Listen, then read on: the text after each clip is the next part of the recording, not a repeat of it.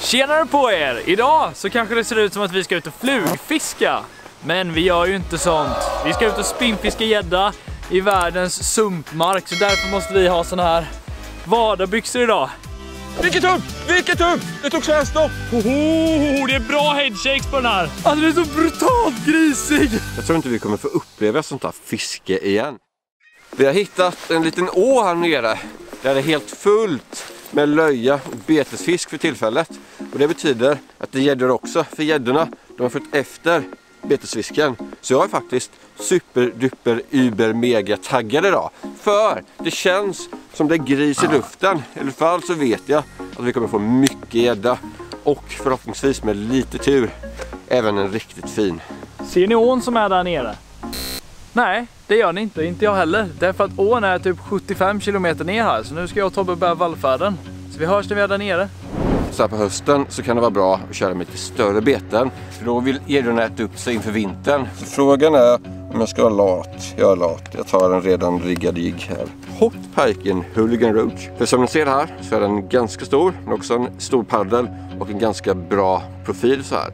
Så den ser ut som en stor betesfisk. Jag har 2 lådor med mig här så jag har lite mer beten än vad Tobbe har. Men det är mycket stor mört och små idar inne här nu som har simmat in för hösten. Så att en stor mörtfärg tror jag, den här kommer ta the biggest gädda. Den här börjar jag med. Sluta smäll i bakgrunden. Alltså fy vad fint den går i vattnet alltså. Det ser ut som en riktigt stor mört som bara väntar på att bli uppäten av en grisgädda. Den här ån har mycket stock och stenar och sånt i sig. Så jag tycker inte om att göra för mycket spinnstopp eller låta den sjunka. Utan jag bara kasta ut och veva på direkten. Nu då kommer jag här. Sjunker ner i sumpan. Alltså det känns som kan hugga på en stor jäkel vilken kast som helst. Det känns så himla hett för tillfället. Det känns som bara snart grisar det på här. Nu kommer den.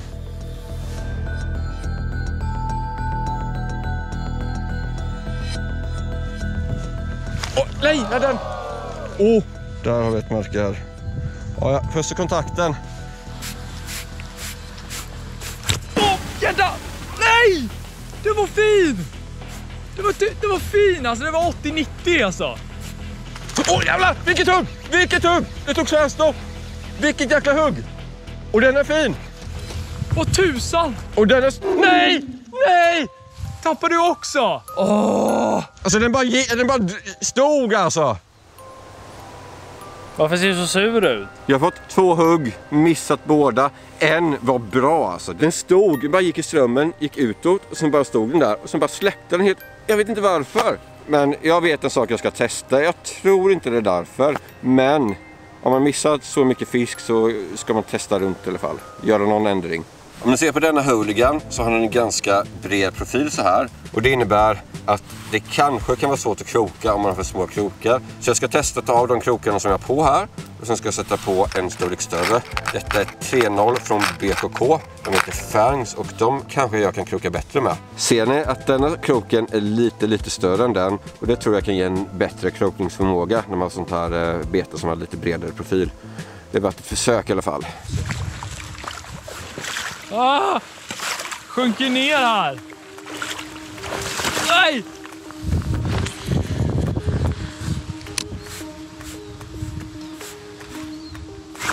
Tobbe, jag hade den! Jag bommade en! Det är inte sant! Första kastet här.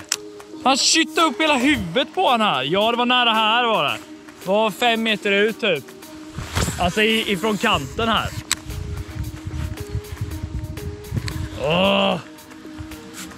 Vi drar hem istället, Tobbe.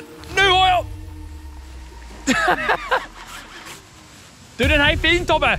Jag tror den är fin. Den här går tungt, den går tungt. Det är bra headshakes på den här. Den går jättetungt alltså. Den här måste vara stor. Det här är sjukt. Jag hade på ett första kast. Den är stor som gris. Helvete vad stor. Ser du, Tobbe? Alltså det här är ju gris. Fan, det är 10, Tobbe. Eller huvudet i alla fall. Det var... missa sumpen nu. Nej, han ser mig på land. Följ efter den.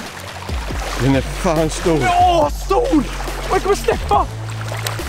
In med han på land för fan. Upp med han bara. Det största jag släppt. Alltså kolla huvudet. Fitte var stor. Alltså det här kan vara en 10. Ja. Alltså han är typ bara... Alltså ser ni skallen? Alltså det är så brutalt grisig. Alltså det är så brutal gris. Nu har jag vågsäck och vågpåse i denna kassan. Ska vi se hur stor Edvins gädda är. Tar jag blöter påsen här. Sen tar vi nollar den här. Nu är det nollad, Edvin. Är det noll nu? Ja. Alltså den här är stor. I med gäddan. Stor. Aj, mina fingrar. 9,44. 9,42, 9,40, 9,50. 9,44. Alltså det här är sjukt. Det är en så galet stor gädda där. Den är så stor. Tyvärr så är den lite slank i kroppen. Hade den här haft bra kondi så kunde den här vägt 13 kilo. Alltså den har ett sånt huvud. Det är ett av de största huvudena jag har sett. Jag tror den här kan svälja en brax på 2 kilo alltså. Det är en galet stor gammelgädda. Alltså jag är så fascinerad av huvudet. Den här kan ju svälja dig typ då bara. Det är brutalt. Nu ska ni... Får ta den till våren igen. Ja, det får vi göra. Kolla. Alltså vilken fin fisk. Vilken fin fisk. Han bara ville ha en hooligan-mört sådär. Alltså nu får han... Där. Nej. Snyggt alltså. Alltså jag är så sjukt glad så det är helt stört. Alltså det där är...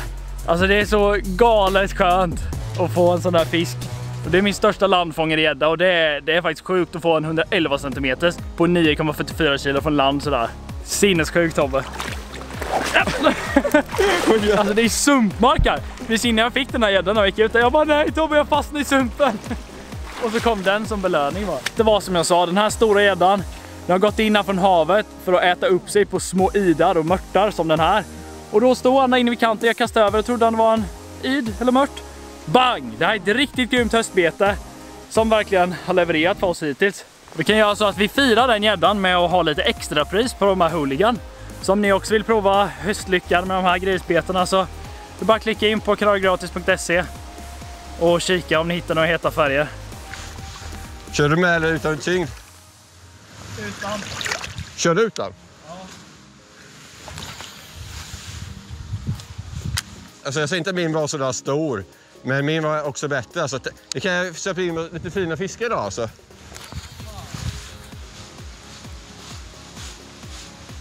Åh jävlar! Åh!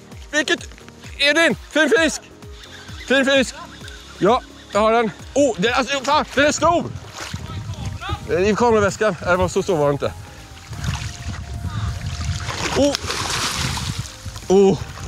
Vilket tugg! Sjukt! Okej, den var inte lika stor. Men... Det är ju ingen liten fisk ändå är det ju inte. Nej alltså, den är ju superfin. Alltså, vilket fiske vi kan kunna få idag. Sjukt grisfiske. Och det var när jag bytte till större krokar så krokade jag den också. Jag har tagit 2 kast efter det du släppte i sin. Medan han bara stod och darrade uppe på land för det var gris. Så kommer jag och köttar upp en. Ja, jag ser skaka hela kameran nu här. Det är vibrationsstabilisering behövs nu för det är så grisigt. Alltså du vet, mina ben är spaghetti alltså. Jag kan typ inte stå upp. Så ni är med då. Men det där var ju en 4,5 kan. Ja. Alltså 5, nej, men mellan 4 och 5. Så det är superfin fisk.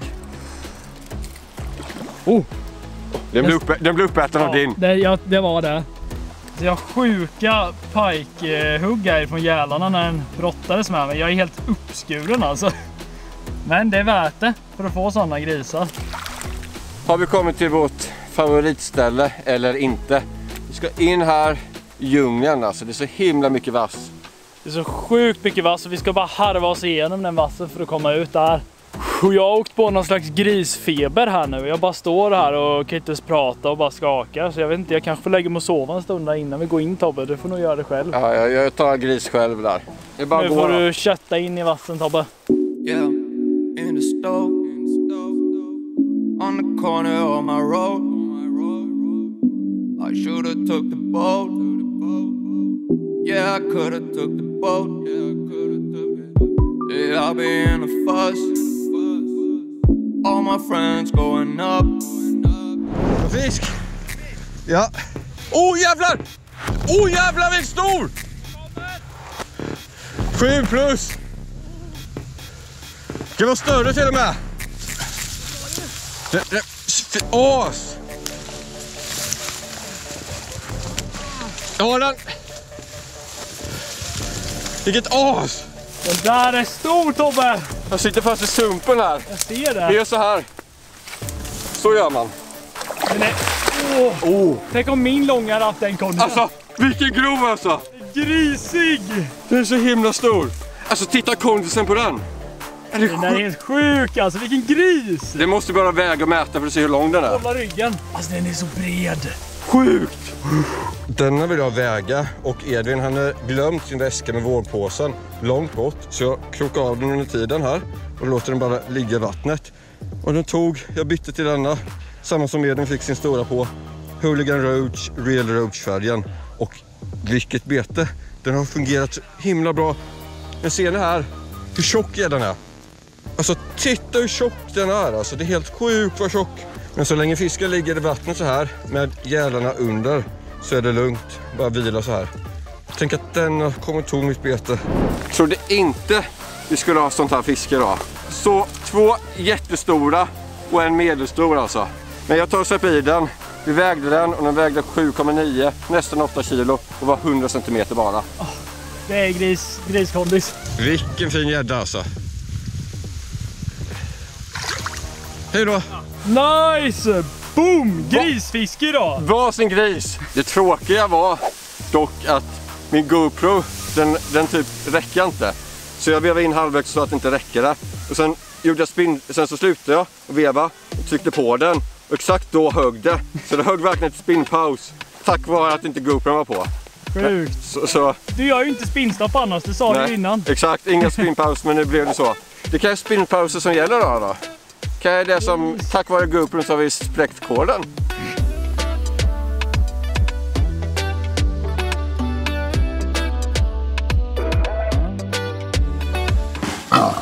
Fisk! Tobbe! Fin! Stor! Stor fisk! Stor fisk igen! Alltså vad det här är helt sjukt! Är den fin? Ja, den är asfin! Jag kastade in där på det grunda och så bara kom det en plog och bara smällde och den här är också stor! Det här kan vara skitstor! Den här går tungt! Ser du Tobbe? Jäklar. Den är skitstor! Alltså det är typ som den förra alltså! Jag håller på att dra i mig här! Jävlar, det är 10!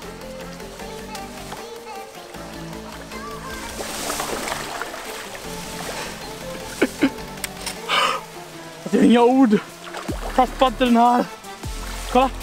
Jag har hård broms så jag bara tar lina alltså. Alltså den där stod på typ så här halvmeters djup i kanten. Det kommer ut. Den är så jävla stor. Alltså den här är skitstor. Kommer. Upp med på land. Upp med han. Han gick det bra. Han har också tyvärr inte jättefel. Kom. Nu har vi han. Vi har han.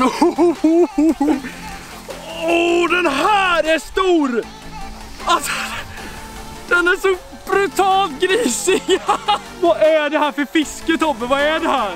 Bara stora. Landfiske efter typ grisar. Alltså, jag håller på att svimma typ. Jag tror det är en till 9. Alltså, tänk om denna hade haft din kondis, Tobbe. Ja. Då hade det varit 11-12 alltså. Sjukt. Alltså den är helt störd. Nu är det nolla, Edvin. Kom hit då. Allt blir lite jobbigare när man är här ute i sumpen, men det är lätt värt det med det här grisfisket. Alltså det är tung. Väg upp. 9,20. Sjukt. 9,20. Alltså det här är galet fiske. Hur kan man ta 2,9 på typ 3 timmar? Det är inte sant, det händer ju inte. Det har aldrig hänt mig innan. Om båda de här gäddorna hade käkat någonting innan de högg på mitt bete, då kunde jag ha haft 2,10 nu. För de här gäddorna har potential till att vara riktigt stora. Tyvärr så har de inte haft fulla magar liksom, det är det. Men jag är glad ändå, vilka fiskar. Alltså hur galet är inte det här? Stor mört, det är vad alla grisgäddor vill ha, eller vad säger du Tobbe? Alltså det här, 9,2 kilo, 100, vad var den? 112 eller någonting. 112 tror jag den var. Ja, 112. Ah, vad sjukt! Ah, den här gäddan är så stor, jag orkar inte lyfta den! Alltså titta på fisken! Bara titta på den! Den kan ju äta upp dig! Alltså den är så sjukt stor! Nej, fastnat! Alltså det här är drömfiske. Det här är drömfiske är det. I med den så fortsätter vi. Ja, det gör vi. Alltså jag måste bara klappa den lite. Vilken fin gris. Nej, jag sjunker. Alltså, titta på gäddan. Alltså de är så mäktiga när de blir så här stora. Det är helt galet. Alltså det är så sjukt. Det är så sjukt. Bra jobbat igen. Alltså det här är ju, jag fattar inte. Jag har inga ord kvar. Jag har inga ord. Alltså det här händer inte ofta i ens fiskeliv, alltså att man har sån här fiske. Det här är ett bland de sjukaste fisken jag har varit med om. Alltså jag bara kastar in så här liksom. Exakt så där kastar jag.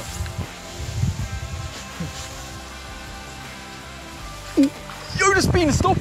Kasta efter 9 så bara smäller det. Okej, det är inte superstort, men alltså bara, ingen liten gädda ändå. Det är ju 4 plus. Det här är så sjukt. Alltså nu är man ju lagom bortskämd, va? Man släpper i en 9 och 2, kastar ut, får på den här gäddan som ändå inte är superliten. Det är ändå så här 4 kilos liksom. Och den känns lite nu, det kan jag säga. I med den bara och ta större.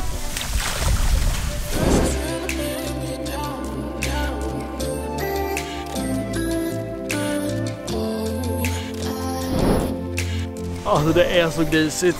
Alltså vi har grisat sönder nu halva dagen här och det har varit så sjukt fiske och vi har gått igenom så galna ställen och alltså jag är helt slut nu.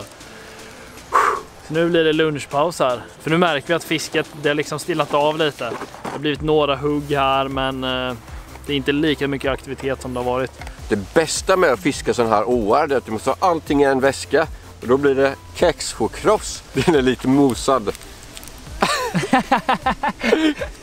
Han bara smular ju sönder, Tobbe. Oh, titta! En stor bit. Guldklim. Det är tack vare denna som jag kommer få en stor nu i eftermiddag. Vi har suttit här nu och låtit platsen vila ungefär 1 timme. Och det har faktiskt hänt riktigt mycket under denna timmen. Inte för mig och Edvin, men på vattnet. För det har kommit in högvatten nu och det har grumlat upp liksom hela ån. Innan var det ganska klart, nu är det helt grummel. Det ser ut som att fiskar typ i, jag vet inte, en sumphåla. Och bara för det så tänkte jag att jag byter bete till någonting lite annorlunda. Och jag vet att när braxar kommer in i små marer så här i skärgården så grumlar det upp. Och denna liknar en liten brax, den heter Kiwi Bream. Så det kan locka till dem. Tror de att det är ett stort braxtim som har kommit in här i ån. Och sen så är detta den enda braxen som de hittar och då kommer de ta den. Så det är min plan. Jävlar, jakt. Ja, det var det. Jag vet inte om det syns på kameran, men det är verkligen sumpigt alltså. Det är typ 30 cm siktdjup. Och innan var det liksom över 1 meter siktdjup. Det här blir spännande att se om det blir sämre eller om det börjar hugga ännu mer. Eller så blir det stendött. Det kan också vara så. Dock var det ju en som jagar där nu. Vilket hugg! Jäklar! Ja, den är snygg.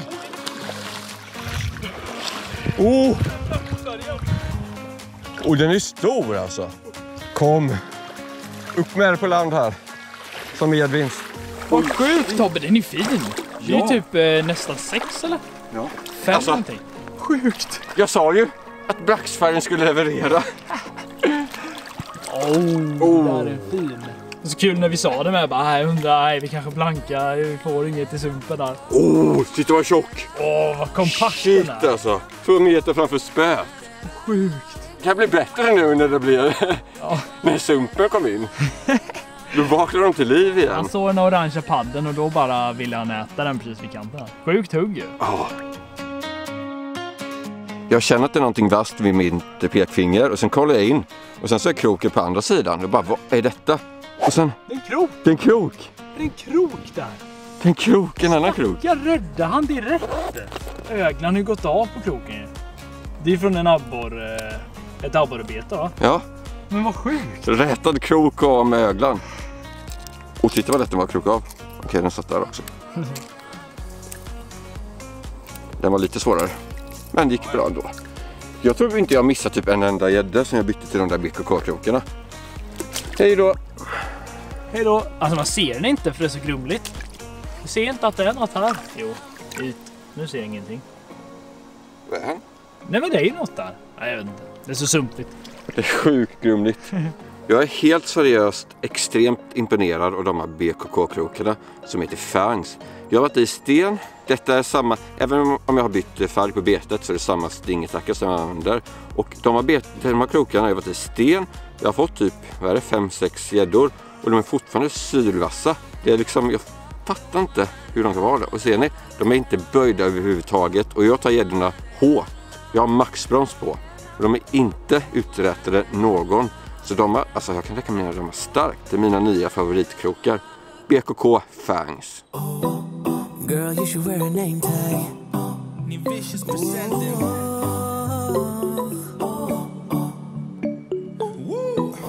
Girl, you should wear a name tag. Yeah, yeah, yeah. Whoa. Let's go. Oh shit! Galet hugg! Stöt! Vilket braxhugg! Nej! Eller ja, det var bara skönt att den släppte. When I saw you on the dance floor, oh I saw you who saw me first. I guess it's history now and I shouldn't care but it still hurts. I didn't realize the danger, cause you're the end of the rainbow.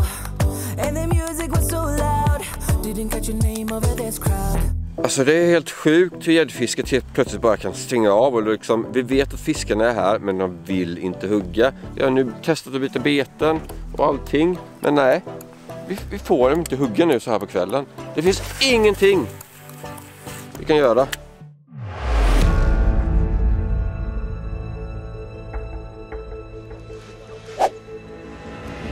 Oh, ja! Oh, stor! Oh. Vi har stor! Ta in med den! Nej! Ta den! Nej!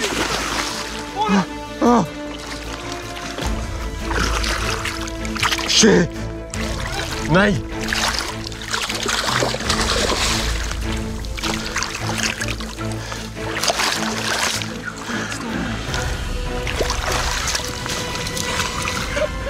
Ja! Vad händer? Nej, kameran blir... Det här var det sjukaste hugget precis framför fötterna på mig. Nu har jag fått börja darra också.